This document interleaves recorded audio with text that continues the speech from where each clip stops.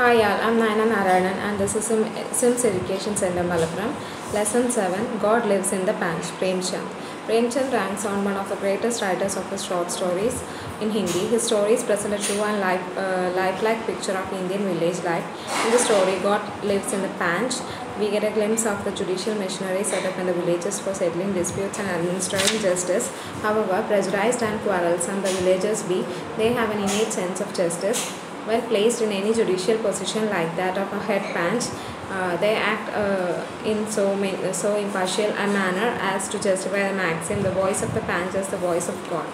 So God lives in the panch എന്ന് പറയുന്നത് പ്രേംചന്ദിൻ്റെ ഒരു ബുക്കാണ്, സ്റ്റോറിയാണ്. അപ്പം അദ്ദേഹം ഹിന്ദിയിലെ ഷോർട്ട് സ്റ്റോറി റൈറ്റേഴ്സിൽ ഫേമസ് ആയിട്ടുള്ള ഒരാളാണ്. അപ്പം എന്താ പറയുക, ഇന്ത്യൻ വില്ലേജ് ലൈഫിനെ കുറിച്ചിട്ടുള്ള ഒരു ട്രൂ ആയിട്ടുള്ള ലൈഫ് പിക്ചറാണ് അദ്ദേഹത്തിൻ്റെ സ്റ്റോറീസിൽ അദ്ദേഹം തരുന്നത്. അപ്പോൾ ഈ ഗോഡ് ലിവ്സ് ഇൻ പാൻസിൽ എന്താണെന്ന് വെച്ചാൽ വില്ലേജിലെ ഒക്കെ എന്താ പറയുക ഒരു മീൻസ് തർക്കങ്ങൾക്കൊക്കെ വിധി പറയുന്ന ആ ഒരു ഇത് മീൻസ് വില്ലേജിലുള്ള ആ ഒരു സെറ്റപ്പിനെ കുറിച്ചാണ്. അപ്പം ഒരു മുൻവിധി എങ്ങനെ മുൻവിധിയോട് കൂടെ എന്തെങ്കിലും കലഹത്തിലൊക്കെ വരികയാണെങ്കിലും അതിന് കറക്റ്റായിട്ടുള്ളൊരു സൊല്യൂഷൻ അവിടെ പറയും. അപ്പം ഈ ഹെഡ് പാഞ്ച് ആവുന്ന ആൾ എന്താ പറയുക മീൻസ് എന്താ പറയുക ഈ ഗ്രാമപഞ്ചായത്തിലെ മെമ്പറായിട്ട് മീൻസ് ഈ ഒരു ഇതിന് വിധി പറയാനായിട്ട് ഏർപ്പാടാക്കുന്ന ആൾ കറക്റ്റ് ട്രൂ ആയിട്ടായിരുന്നു കാര്യങ്ങൾ പറയുക. അപ്പോൾ ഈ വോയിസ് ഓഫ് പാൻസ് എന്ന് പറയുന്ന വോയിസ് ഓഫ് ഗോഡാണ്, ദൈവത്തിൻ്റെ വാക്കുകളായിട്ടാണ് അവിടെയുള്ള ആളുകൾ വിശ്വസിച്ചിരുന്നത്. Juman Sheikh and Algu Chaudhary were fast friends. Juman ഷെയ്ഖും Algu ചൗധരിയും സുഹൃത്തുക്കളായിരുന്നു. Besides styling their fields in common, they carried on a joint money lending business. Juman was esteemed for his learning, Alagu was respected for his wealth. അപ്പോൾ ജുമാനും അലഗും കൂടെ ഒരുമിച്ച് ഒരു മണി lending business start ചെയ്തു. അപ്പോൾ ജുമാൻ എന്താ പറയുക ബഹുമാനിക്കപ്പെടുന്ന അദ്ദേഹത്തിൻ്റെ അറിവ് കൊണ്ടും അലഗു എന്ന് പറയുന്നത് അദ്ദേഹത്തിൻ്റെ വെൽത്ത് കൊണ്ടുമാണ്. Juman had an old maternal and who had some property. She transferred her property to Juman on understanding that she could be well looked after. But soon afterwards, Juman and his wife Kariman became indifferent. Kariman insulted the old lady every now and then, so the old lady lodged a complaint with the panchayat.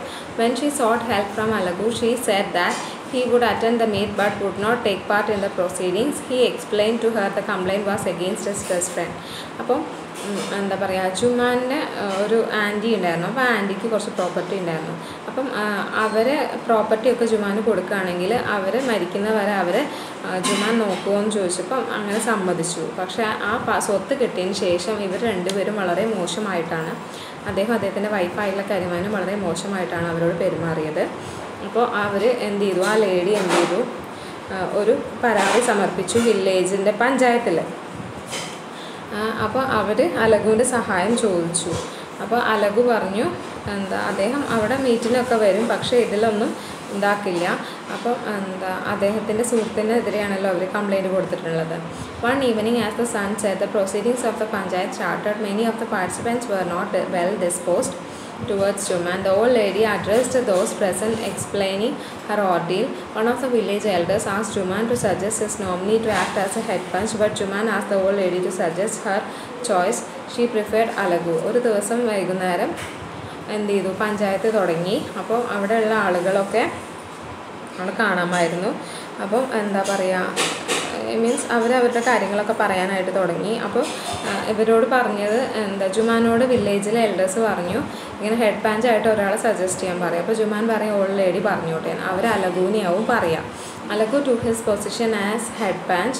He told both parties that they were equal before him. Juman told the panchayat that the old lady's request for monthly allowance could not be accepted as the yield from her property was inadequate. Besides, there was no mention of it in the deed.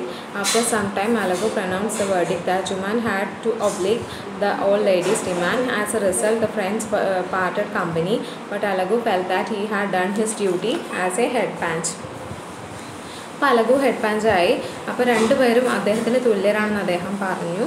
അപ്പോൾ ജുമാൻ ഇങ്ങനെ പറഞ്ഞു, ഈ old ലേഡിയുടെ പ്രോപ്പർട്ടിയിൽ നിന്ന് അയാൾക്ക് പ്രത്യേകിച്ച് ഒന്നും കിട്ടാത്തതുകൊണ്ട് monthly allowance കൊടുക്കാൻ പറ്റില്ല എന്ന് പറഞ്ഞു. അത് ഇവർ ആ ഒരു ഇതിൽ എഴുതിയിട്ടില്ല എന്ന് പറഞ്ഞു. അപ്പം ആവശ്യപ്പെട്ടിട്ടില്ല എന്ന് പറഞ്ഞു. അപ്പം എന്ത് ചെയ്തു, അലഗു പറഞ്ഞു, വിധി പറഞ്ഞു, ജുമാൻ എന്താണ് ഈ ലേഡീക്ക് കടപ്പെട്ടിരിക്കുന്നു, അപ്പോൾ അവർ പറയുന്ന പോലെ അവൻ ചെയ്യണം എന്ന് പറയും. അപ്പോൾ ഈ ഒരു കാരണത്താൽ ഇവർ രണ്ടുപേരും സുഹൃത്തുക്കളായിരുന്നു. അവർ വേർപിരിഞ്ഞു. പക്ഷേ അലഗുവിന് തോന്നിയത് ഞാനൊരു ഹെഡ് പാഞ്ച് എന്ന നിലയിൽ ശരിയായ കാര്യമാണ് ചെയ്തതെന്ന് അദ്ദേഹത്തിന് തോന്നി. Next, Juman got a chance to pronounce verdict in a case involving Alagu. Alagu bought a pair of bullocks.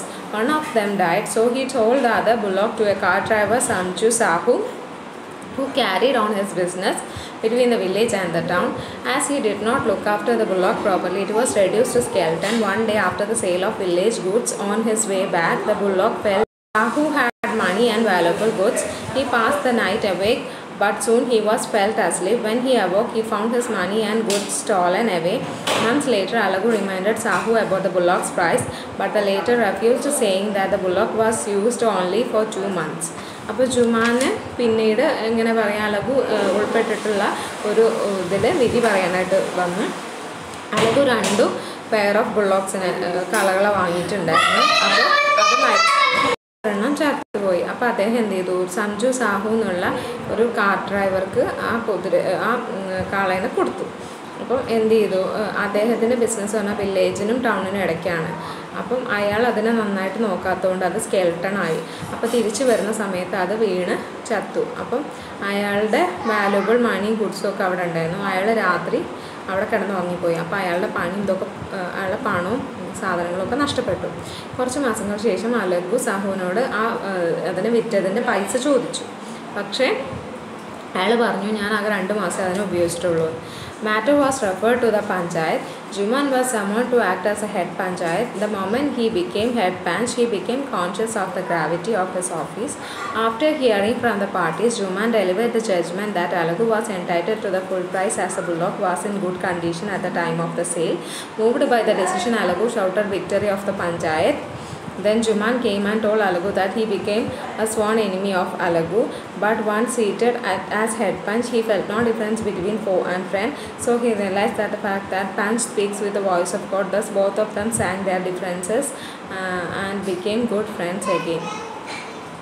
അപ്പോൾ ഇത് പഞ്ചായത്തിലേക്ക് റെഫർ ചെയ്തു.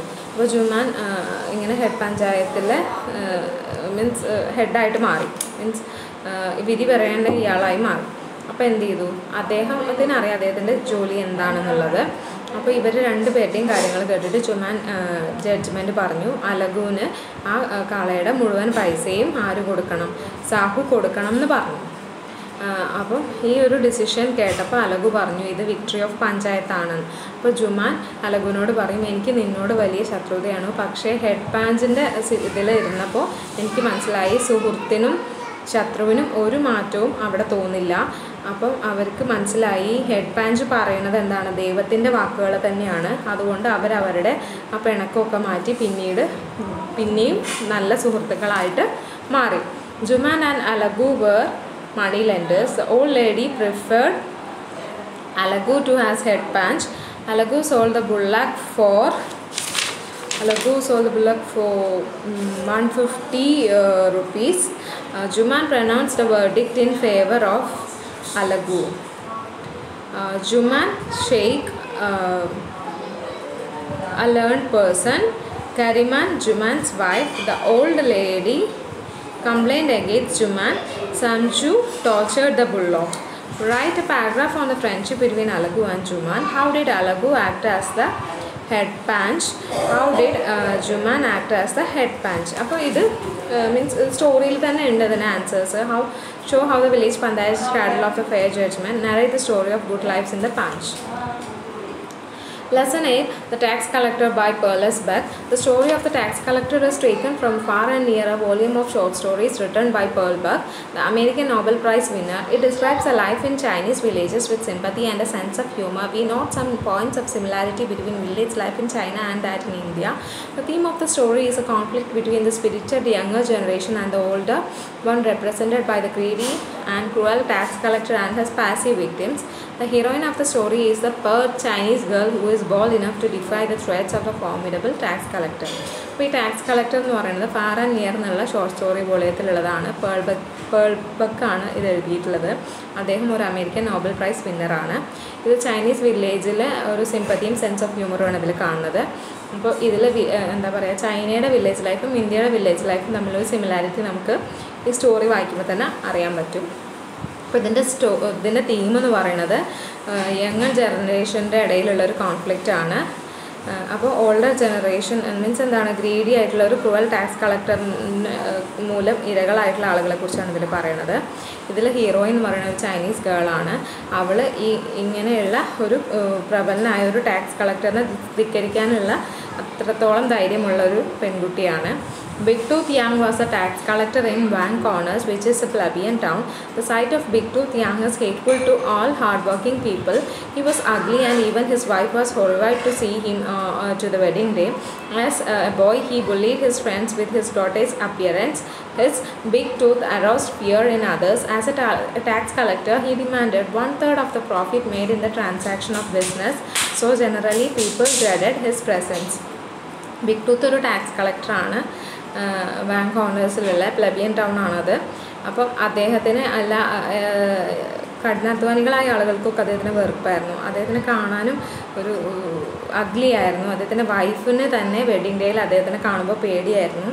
അപ്പം അയാളിങ്ങനെ വളരെ വിചിത്രമായ രീതിയിലാണ് എല്ലാവരോടും പെരുമാറിയിരുന്നത്. അപ്പോൾ അയാളെ കാണുമ്പോൾ തന്നെ എല്ലാവർക്കും പേടിയായിരുന്നു. അപ്പോൾ അയാളുടെ മീൻസ് ജോലി ചെയ്യുന്ന ആൾക്കാരുടെ 1/3 ഭാഗം പ്രോഫിറ്റും അയാൾ എടുക്കും. അപ്പോൾ ആളുകൾക്ക് അയാളെ കാണുന്നത് തന്നെ ഭയമായി മാറി. The one sorrow of his life was that he had no son, even though he was blessed with many luxuries in life. His wife suggested that he could have a concubine. She gave her consent. Big Tooth selected Lisa, the only daughter of Dr. Old Lee, a farmer outside the Lee family village. When he went to meet Lisa, she was eating watermelon. Big Tooth expressed his desire to eat a slice of watermelon. She replied that he could not tax it since she had eaten the fruit. Big Tooth told Old Lee the purpose of his visit, but the farmer lied that the girl was already betrothed. Big Tooth told them that they must accept the proposal in the event of which he would exempt Lee from all taxes. അപ്പോൾ ഇയാളുടെ ഏറ്റവും വലിയ സങ്കടം എന്താ വെച്ചാൽ അയാൾക്കൊരു മകനില്ല എന്നായിരുന്നു. ഒരുപാട് പണം ഉണ്ടെങ്കിലും അയാൾക്കൊരു മകനില്ല എന്നായിരുന്നു. അപ്പോൾ അയാളുടെ വൈഫ് അയാളോട് പറയും, കല്യാണം കഴിക്കാത്ത ഒരു സ്ത്രീയെ വേണമെങ്കിൽ നിങ്ങൾ ഒരു വൈഫ് എന്ന രീതിയിൽ നിങ്ങൾക്ക് അങ്ങനെ ഒരു പെൺകുട്ടീനെ ഇതാക്കാമെന്ന് പറയും. അവരതിന് അനുവാദം കൊടുക്കും. അപ്പോൾ ബിഗ് ടൂത്ത് തീരുമാനിക്കും, ലേസ എന്നുള്ളൊരു പെൺകുട്ടിയുണ്ട്, ലീ ഫാർമറിൻ്റെ മകളായിട്ടുള്ള ഒരു ഓൾഡ് ലീ ഫാർമറിൻ്റെ മകളായിട്ടുള്ള, അവളെ കാണാനായിട്ട് പോകും. അവളെ കാണാൻ പോകുന്ന സമയത്ത് അവൾ തണ്ണിമത്തം കഴിച്ചുകൊണ്ടിരിക്കുകയാണ്. അപ്പോൾ അയാൾ അവളുടെ കയ്യിൽ നിന്ന് തണ്ണിമത്തൻ്റെ കഷ്ണം ചോദിക്കും. അപ്പോൾ അവൾ പറയും, എന്താ ഇതിന് ടാക്സ് ഇടാൻ പറ്റില്ല, കാരണം അത് അവൾ കഴിച്ചു കഴിഞ്ഞു എന്ന്. അപ്പോൾ ഓൾഡ് ലീൻ്റെ അടുത്ത് ഇയാൾ കാര്യം പറയും, ബിഗ് ടൂത്ത് കാര്യം പറയും. അപ്പോൾ ഫാർമർ പറയും അവളുടെ കല്യാണ നിശ്ചയം ആദ്യം കഴിഞ്ഞതാണെന്ന് പറയും. അപ്പോൾ ബിഗ് ടൂത്ത് അയാളോട് പറയും ഈ ഒരു പ്രപ്പോസലിന് സമ്മതിക്കുകയാണെങ്കിൽ അയാളുടെ അടുത്ത് നിന്ന് ഒരു ടാക്സും വാങ്ങില്ല. Next morning the father and daughter met the villagers requesting them to dissuade Big Tooth from pressing the issue further. To make a good impression on the villagers, Lisa dressed herself in her finest. The men were sympathetic, but the women grew jealous of her beauty and suggested that she would be fortunate to get such a rich husband. It was resulted in bickering between husband and wife in many family. അപ്പോൾ അടുത്ത ദിവസം ഈ അച്ഛനും മകളും വില്ലേജേഴ്സിൻ്റെ അടുത്ത് പോയി പറയും big ട്രൂത്തിനെ ഇതിൽ നിന്ന് പിന്തിരിപ്പിക്കണമെന്ന്. അപ്പോൾ അവൾ നല്ല ആളുകൾക്കിടയിൽ നല്ലൊരു ഇംപ്രഷൻ കിട്ടാൻ നന്നായി ഡ്രസ്സ് ചെയ്തിട്ടാവും പോയിട്ടുണ്ടാവുക. അപ്പോൾ പുരുഷന്മാർക്ക് കാണുമ്പോൾ സിമ്പതി തോന്നും, പക്ഷേ സ്ത്രീകൾക്കൊക്കെ അസൂയ തോന്നും അവളുടെ സൗന്ദര്യം കണ്ടിട്ട്. അപ്പോൾ അവർ പറയും ഇത്രയും പണക്കാരനായ ഒരാളെ കല്യാണം കഴിക്കുന്ന അവളുടെ ഭാഗ്യമാണെന്ന് പറയും. ഈ പേരും പറഞ്ഞിട്ട് അവിടുത്തെ ആ വില്ലേജിലുള്ള പല ഫാമിലിയിലെ ഹസ്ബൻഡും വൈഫും തമ്മിലൊക്കെ കലഹം നടക്കും. There was a fair at Lee family village. The bus bound for the place was crowded. Big Tooth entered the bus and occupied the most comfortable seat. When the bus was passing between the mountains, some bandits entered the bus and looted the passengers. They avoided Big Tooth because he was a tax collector, but Big Tooth took 1/3 of the load from the bandits as tax. After the bandits had left, one man searched upon Big Tooth and took away all the money from him. Other passengers tied him with a belt and lowered his body in a deep ravine.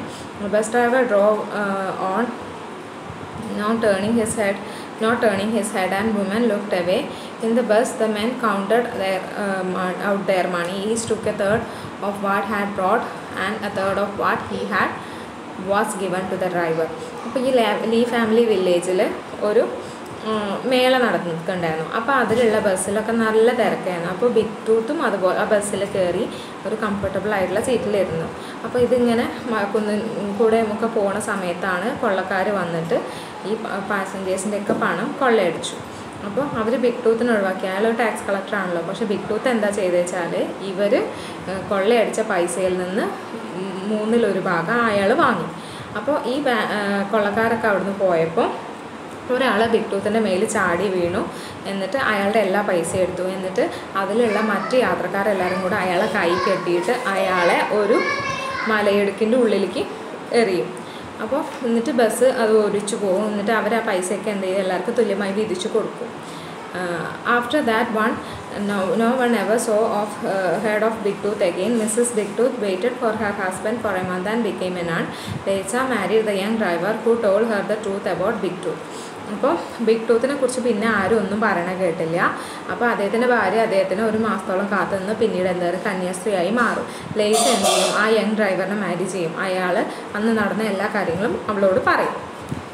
Most of the people belonging to banks corners were rocks in one way or another. People were horrified to see Big Tooth. Lisa is not willing to become Big Tooth's concubine. Big Tooth's wife became a nun. Big Tooth, a tax collector. Lisa, farmer's daughter. Bandits gave 1/3 of their loot. The driver married Lisa.